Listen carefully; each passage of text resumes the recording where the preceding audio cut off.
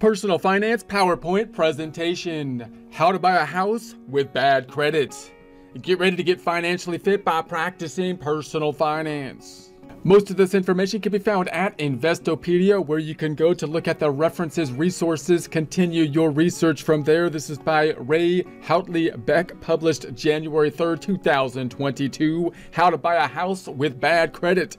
Buying a house is absolutely possible with bad credit. In other words, you might be thinking, I don't think I could buy a house because I have bad credit. That is going to be a hurdle to go through, because when we go through the home purchasing process, typically we're going to be needing financing because we're not usually able to put the cash down up front. And when we go through the financing process, we would like to get as favorable financing as we could. It would be as easy as possible to get the most favorable financing if we could check off all the boxes, including things like having good credit would be a good one, being able to put a good amount down, like a 20% down payment, for example, having a solid income from a dependable source, one which the bank thinks is a dependable source. Those are all things that look good on the lender side of things. And if it looks good on the lender side of things, that means that they're going to have less risk, or feel that they have less risk. And that usually means that we get a more beneficial process for us. But what happens if we can't basically check off all those nice shiny boxes, though?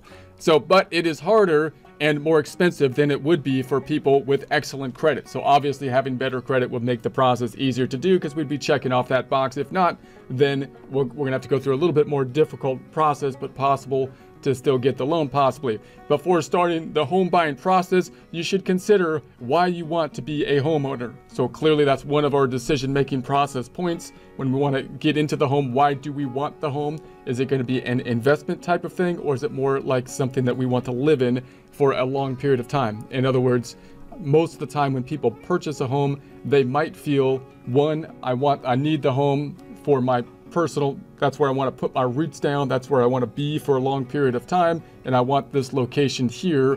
That would be the one reason. The other reason would be, well, I feel pressured to put an investment in. I want to invest in the home, and I feel like there's certain people and or maybe even the government, with the deductibility of taxes and interest, kind of incentivizing purchasing a home, so I feel almost obligated to buy a home. Now, normally I would think that first one would be the more legitimate reason, right? If you're going to be able to afford the payments on the home, and you're able to stay in the home for a long period of time, and that's where you want to be, then even if there's a fluctuation in the market, then in the long run, if the home serves its purpose and you're able to make the payments, you'll typically be better off. If you're purchasing it as an investment, then it's likely that you're going to be worrying a lot more about the increases and the decreases in the market, and possibly in it for more of a short-term time frame.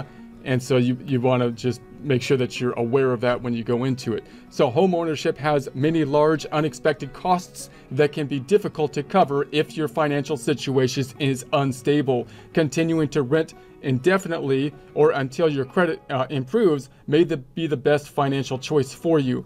So if your credit isn't great, then it might be, you want to measure the pros and cons, which we've taken a look at in the prior presentation about whether it be best to rent, or the pros and cons of renting versus home ownership, home purchase. So an FHA loans, your credit option for bad credit. Federal Housing Administration, the FHA loans are loans insured by the FHA, but are actually issued by any FHA approved lender. FHA loans are created to help low and moderate income borrowers become homeowners.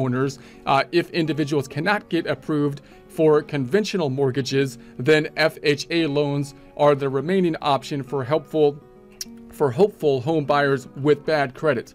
So clearly the FHA would be an option in that situation. This is one of those things, one of those kind of laws, in addition to, say, being able to deduct things like interest on the home, possibly if you're itemizing, and then the property taxes.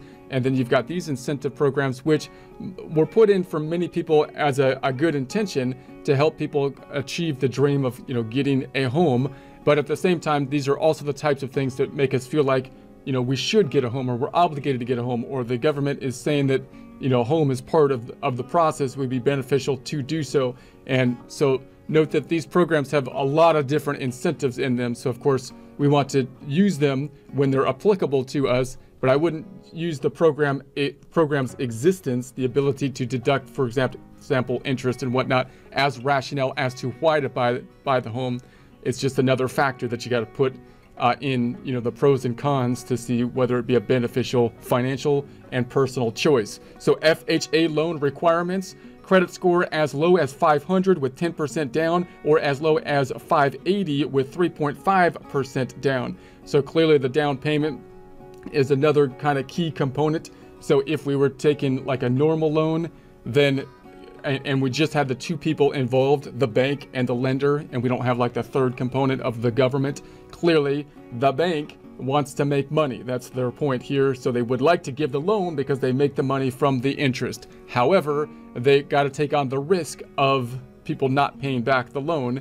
And so the way they're going to mitigate the risk is, one, they're going to put a substantial amount down payment. So the more down payment is put down, the more the bank feels that the home purchaser is invested in the home, and the more secure they are in the event that the home purchaser or buyer, the one taking out the loan, if they default on the loan, then you have recourse to the home, and the home should be valued above the loan value because you put down the down payment. So you can see that would significantly lower the risk to the bank. So the higher the down payment on the bank side, the more comfortable they generally feel. And then also, of course, the credit score is the other big kind of factor that they're going to take into consideration, because that's going to give them some history as to your ratings or your ability to pay back the credit. And then, of course, your income level is going to be another big factor that will put into play, and then possibly your balance sheet after that point in time. So debt to income ratio of 43% or less. So we're going to use these kind of heuristics, these ratios, to help with our calculations on the lender side of things. Remember that when you're using these ratios are the types of things that the lenders are going to use, because they want to be able to apply something that's fairly consistent and which they can depend on for a large amount of people. So note what the lender can depend on. They can depend on gross income typically, because they can verify most of the time the W-2 or the deposits into the checking account at least, or the income level in some way, the 1099s or the tax return, to help to verify the income. They can't verify your spending habits per se as easily, because those are things that aren't being reported on the taxes per se oftentimes. So they would like to have a heuristic on the gross income. But note that that doesn't really reflect your personal spending habits. Your personal spending habits might be very different than the average other personal spending habits. So you don't want to depend on the lender to be having them try to calculate whether or not you can afford. They're not doing the budgeting for you. In other words, they're doing it on their side to see how much they would be willing to lend you. Keep those two things separate. I want to go to the bank, and I'd like to be able to have as much access to as much funding as I possibly could have. If I need the funding, I would like it to be there. The higher, the better. And so that's what you're talking to the bank for. On our budgeting side, then I'm looking at my budgeting to determine how much I want to actually take out, how much loan I can afford to take out. I'm not dependent on the bank to do that. I'm going to the bank and giving them the numbers, hoping to get as much financing available as I can. And then I do my own kind of thought process in terms of how much I want to actually take out. Hopefully I want to take out something less than the amount that I possibly could take out if I needed to from the bank. So verifiable income for 2+ years. So they're typically going to go back a couple of years to verify the income, and the more solid the income source is, the better to the loan. So what they like to see is something that's like, if you were like a tenured professor or something like that, and you're locked in your job, they couldn't fire you if they wanted to, kind of thing, then that's pretty secure. You know what the pay rate is going to be and whatnot. And obviously that would be a fairly secure item. If you're an hourly employee and whatnot, even if you make good money, hourly employee, you're making a lot of overtime, they might feel a little less secure given the fact that the hours could fluctuate and whatnot. And if you're sole proprietorship, then unfortunately they're going to be a little less secure oftentimes, because there could be fluctuations in that market as well. So improve your credit score, or taking a few steps to improve your credit score before home shopping, will improve your home buying experience exponentially.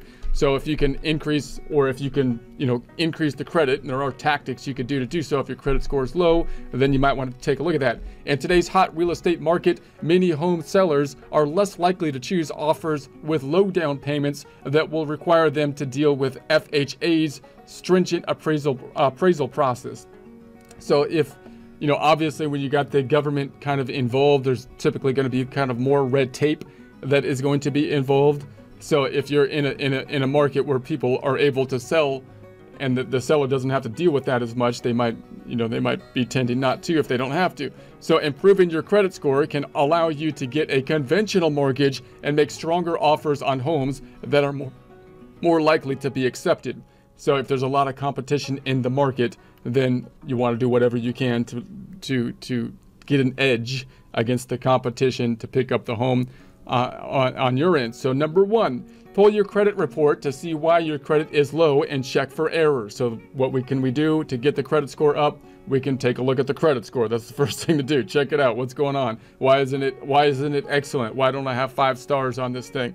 This is free to do once a year from Experian, Equifax, and TransUnion at annualcreditreport.com. So these are the 3 credit kind of scoring agents places they go to. The lenders will typically go to all 3 of them and kind of check them out.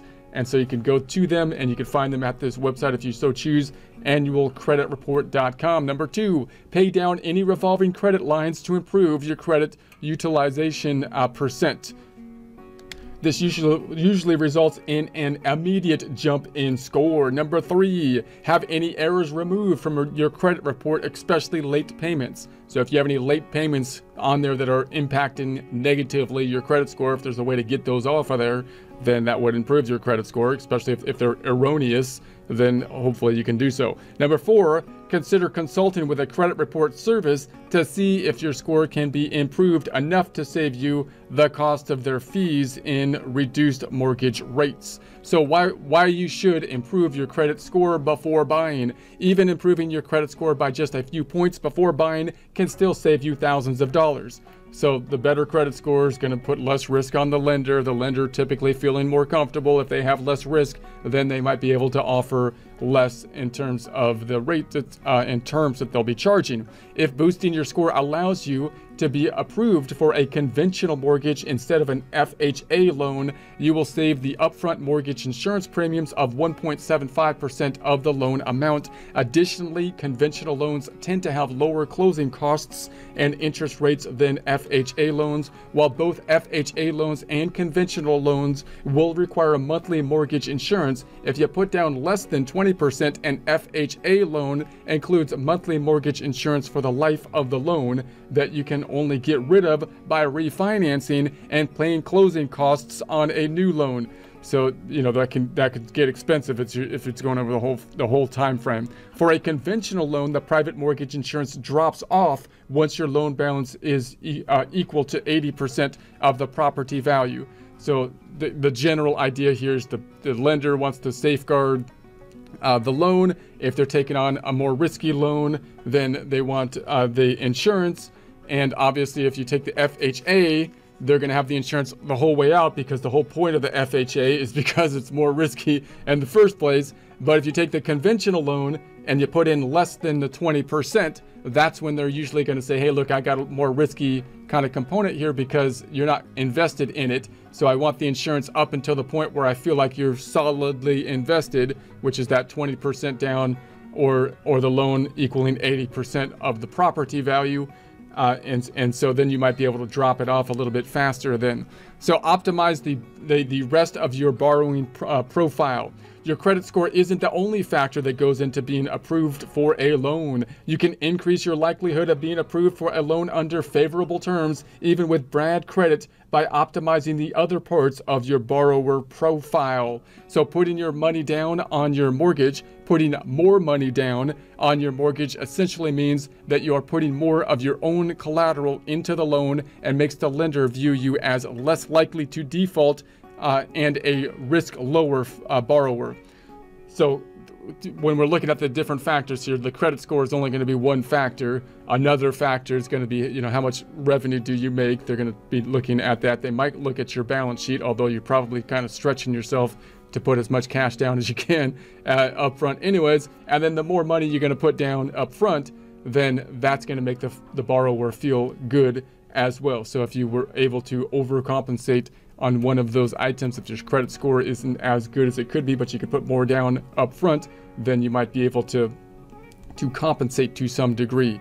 So if you are struggling to come up with down payment money, there are many unique ways to beef up your funds. Some areas even have down payment assistance programs. Improving your debt to income, the DTI ratio, can also help you get approved for a mortgage with bad credit. So the other factor is your debt to income. So there's two factors in there, debt and income, that ratio that you can improve on. So if you can pay off or get rid of some of your monthly debt obligations like a car loan, your DTI will improve. So clearly, if you can reduce some of your debt, then your debt to income will be more beneficial. Increasing your income by picking up a second job will also improve your DTI. So the second thing, another thing you can do, of course, is increase your income line item, which will also increase the ratio of the debt to income.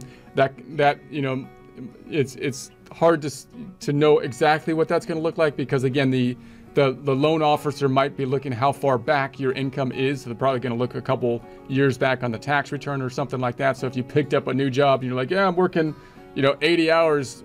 Well, how long has that been? It's been like a week. They might not be completely comfortable that that's going to be a long-term 30-year lasting capacity for you to be able to do that.